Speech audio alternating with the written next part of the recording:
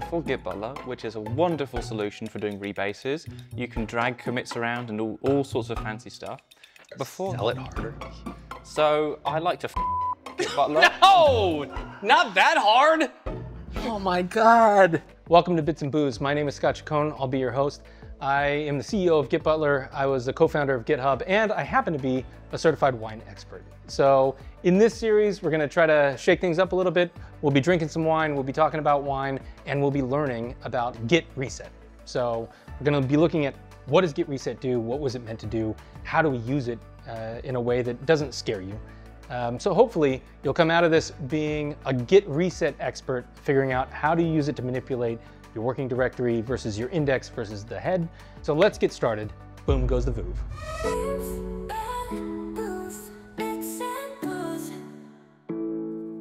On a scale of 1 to 10, where do you feel you are on Git Reset? On a scale of How do 0 you feel? to 10, Yes. I would put Why do you have to change it from a 1 to a 0? I'm not a Lua programmer. Okay, you're a Java guy, that's fine. 0 to 9. 0 to 9, I would digit. say I am a solid 5. You're 5. Okay, Yeah. you're right in the middle. I feel like, the average for Reset, I feel is quite low. Right? Really? Like I feel like people are really, they don't like Reset. They don't know what Reset does. This is surprising to me because Yeah. Reset is a main part of my workflow. We're gonna go over some Reset stuff, but first, a word from our sponsor. A word from our sponsor. We don't really have sponsors, but we do have wine. If anybody out there is a wine producer and wants to sponsor us and send us some wine, I'm happy to review it. Today we have Veuve Clicquot. Now, Veuve Clicquot is not a sponsor because they don't need sponsorship. Everybody knows Veuve Clicquot. It's very overpriced. It tastes fine. They're definitely not going to sponsor us now. Do you know what Veuve Clicquot is? Do you know what it means? To be honest, I've never tried it. You've never tried it. I'm an uneducated fellow. I feel like every episode we do, we're talking about French. This is again a French wine. Well, it's got It's a French be, name. it's But do gotta you know be, what Veuve means in French? Veuve, kind of like American Vogue, but posher. Nope. There's a V in there. It means widow. So It's a single person wine. it is a single person For drinking wine. alone. Veuve Clicquot is the Widow Clicquot. This is what the brand was named after this woman who ran this in the 1800s, actually the time of Napoleon III, and wow. you can see her visage Oh on wow. the cap there. That is the Widow Clicquot, and her husband died young, left her this winery, continued and she was a You can launch that. You can launch marketing genius. Now, oh shit. it. Solid 4.5 out of 10. What you don't do when you're serving to a group in a sophisticated manner is that. Right. However, it's hilarious. It is incredibly funny. So though I was trained not to do it, definitely do it every time. I'll tell you a trick to buying good champagne. Right. The trick is you look for the word champagne on it because then it's made in the Champagne region. It right? has to be because there's like legal definitions of that. Right. So otherwise it's a sparkling white wine as the joke goes. But what you don't want to do is recognize the label, because if you recognize the label, then you're paying for PR. Right, you're paying So for the brand. if you see a bottle that is, 50 euros or something, and you see another bottle that's 50 euros and you recognize the brand on one and you do not recognize the brand on the other, then get the one you don't recognize the brand on, because most likely the money went into making and growing the wine rather than the marketing. What do you use Reset for? So I use Reset whenever I want to pull latest changes into a branch. So let's say that I have a main branch on my local computer, and there have been more changes upstream. I see a lot of people do sort of like a git merge origin master -- fast forward. But my approach is often to switch to the main branch, then fetch the remote, and then do a git reset -- hard origin main, and then I know for certain that there's no bullshit going on. I have my local main branch that is equivalent to the remote main branch. So you're doing hard to say, stop what I was doing, just go to this other point. Yeah, I don't want any discrepancy between my local main and my remote main. Okay, there's softer ways of using this. What Reset cares about is your last commit, your next commit, and what could be your next commit, right? So what head points to, what your index looks like, and what your working directory looks like. Yeah. Those are the only 3 things it really cares about. And so what we should do is let's set up, you have a clean working directory, run git status. So I'll run git status. Oh, damn it. You do not have a clean working directory. Okay, but that's perfect. So let's do two things. Let's run git add qux. So git add qux, so that's the name of the So file that takes something that's in your working directory that's not in your index, right? It's untracked. Yep. Let's go ahead and add that. So we've done git add. Yep. And now let's modify a file in your working directory. Okay. Vim. Do you want to do an existing file or something else? Do an existing file. So out of my existing files, I'll Let's pick do beef. the Beef file. Yeah. Or French. Où est le bouffe? Okay. Beef let's... Why is there so much French in these episodes? Okay. You're the so guy modify who it. into Modify it. Oh, fuck you. Throw boof in there. So we've got boof. Sure. Okay. So now we have 3 trees. We have the last commit, the tree that head points to. So let's do git ls tree. Git ls tree Head. head. You asshole. Now let's do git ls files. So git ls. Have you ever run this before? No. Oh, we're I've not learning done something new. ls tree, ls files, or rev pass. ls files. So ls files, just that? Nothing more? Nope. What git ls, I mean, we can already see it here, right? In head, we have bar, baz, beef, dead, and foo, right? Right. In ls files, we also have qux. We've got the quux file that I Because wrote you added it. because it's a new file. Because you ran git add, right? Yeah. And so when you run git status, actually run git status. Sure. Git. So when you run git status, what it's going to do is it's going to look at all 3 of these trees. It's going to look at the last commit you have. So so this ls tree head, right? So it's going to look up here. at this ls files output. Essentially, it's going to look at what does your index look like, and so that says qux, right? Yeah. And it's going to look at your working directory in which you've modified beef. Yeah. And so this is stuff that Git does not have a sort of track on yet. Right. We've not told Git to add it to doesn't- anything or. It's not that it's not tracking it. What it's doing is it's just doing a diff between these 3 things, right? So it's doing a diff. The diff between your last commit and your index is going to show up in blue here, right? Yeah. This is the So this is changes to be committed, right? Yeah.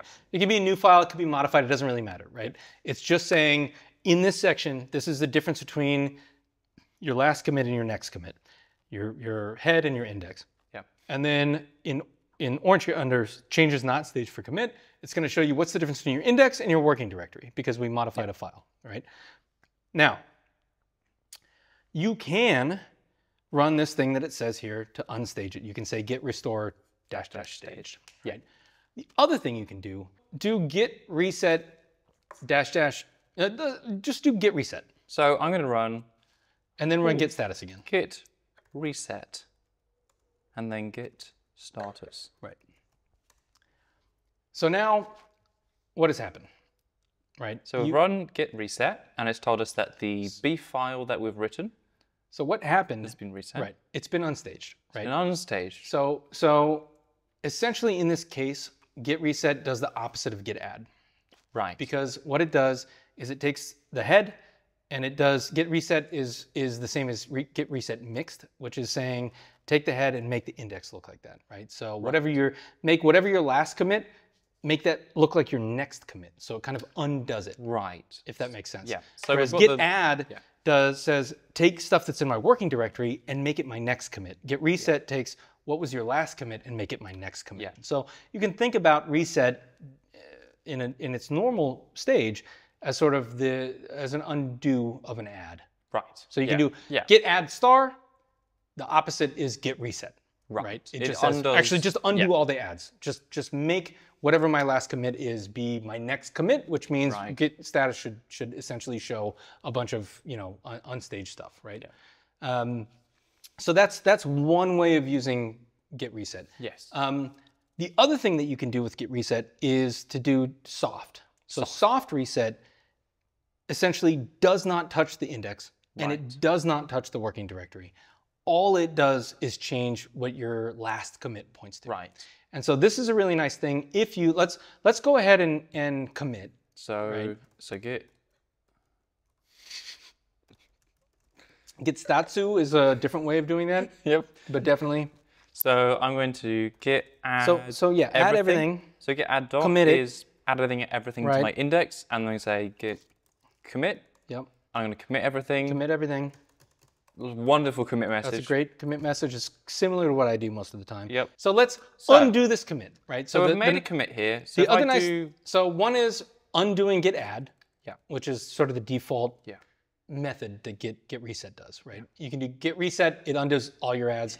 You can do git reset in a path name, it just undoes that add, right? Yeah. So if the next thing that it does, or that you can make it do, that is even less obtrusive, is git reset -- soft.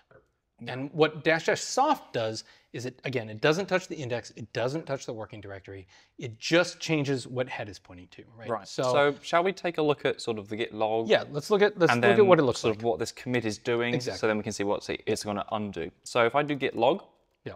we can see we've got this wonderful commit that we just wrote. Right, the one with the pseudo swear words. The pseudo swear words. Right. And then if I say git show. We should have gotten a whole bottle of this, by the way.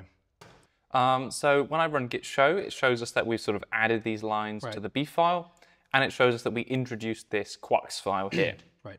Right. So let's undo this commit. Reset. Remove the swear words. The way you do it is reset -- soft, right? So you do git reset -- soft, and then head tilde.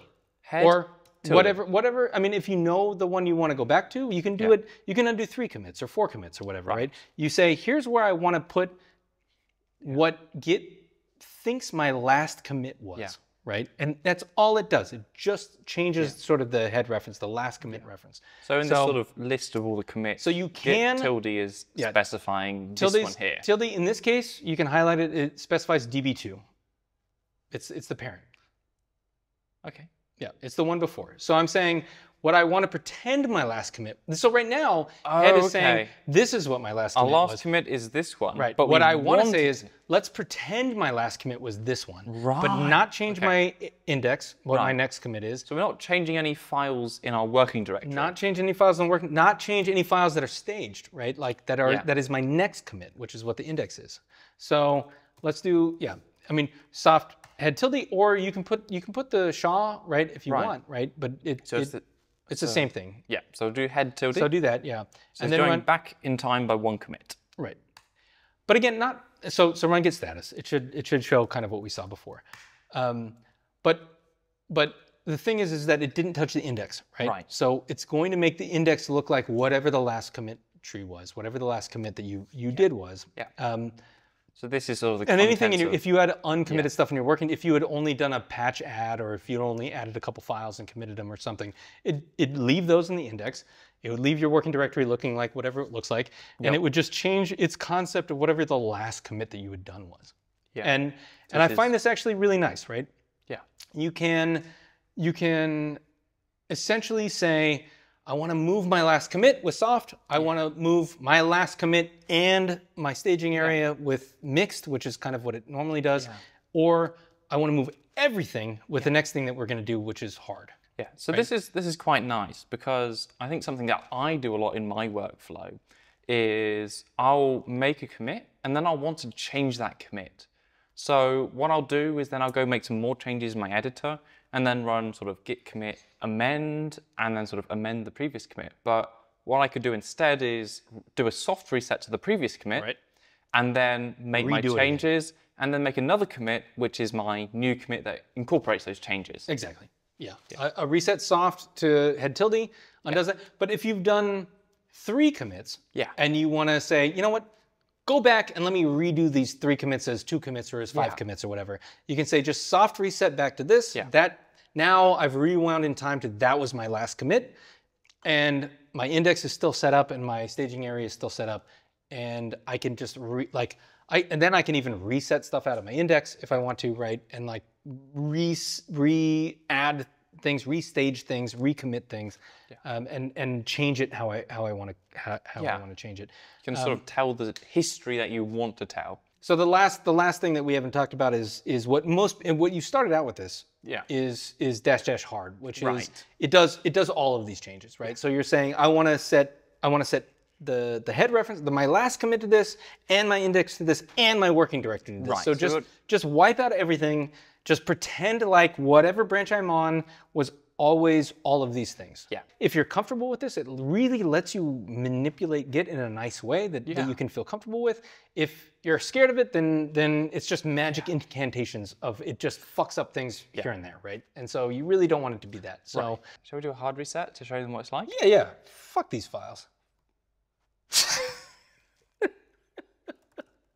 Just hard reset. Yeah. So if we do a git log, my sort of current commit is this. Okay, so let's run that. Git log. Git You already did it, but log. okay. So we have this thing. What were we trying to show here? Resetting, we're like a hard reset. Yep. So we've got some changes in our index, and we might want to choose one of these commits to sort of go back in time to. So I mean, this is a good. So head is that merge branch, right? Yeah. Let's create a new branch, and then go back to foo commit. So I'm going to create a. So like switch-c foo. Switch-c foo branch.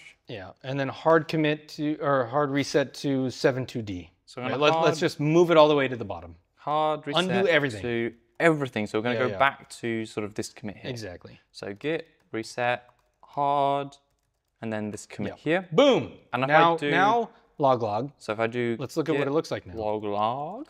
So now, and if you list, like just look at the files in your, there's almost no files in your working directory at this point, right? So do lsla. It's just foo, We've right? just Like got it this took foo out file everything. here. It took out everything, took out everything in your, like if you run git status, it's clean. Like everything, your working directory, your last commit, your index, they all look exactly the same, which is this first commit you ever did. Yeah. So it just undid everything. So it's a fun blow away sort of command. It's a really powerful tool to sort of just put you back in time if you made mistakes, or even if you. But again, sort of hard is the hammer, right? It's the best. Mixed is cool and soft is interesting. Like you just have to know what it's manipulating. Yeah. It's manipulating head. It's manipulating head and index. It's manipulating head, index, and working directory. Yeah. So that's soft, mixed, and hard. Yeah. And mixed is the default. Thank you very much for joining us on Bits and Booze. This has been Caleb. This has been Scott. This has been Git Butler. I hope you learned something about reset and possibly something about champagne. Join us for our next episode. Smash the subscribe button. I really want to do that every time. Hit the like button. No, that's not a thing in YouTube. You don't do a like button. Yes, there is. Oh, there's like. Oh, it's thumbs up. No, it's a like button. I thought it was a thumbs up, thumbs down. No, that's Facebook. No, I think it's on YouTube too. No, it's a Let's thumbs throw in up. a screenshot right here to see who's right. It's a thumbs up. I think it's no. Okay. Anyways, you can do a thumbs up if you want to, but definitely. He's an old person. He's not moved on from MySpace yet.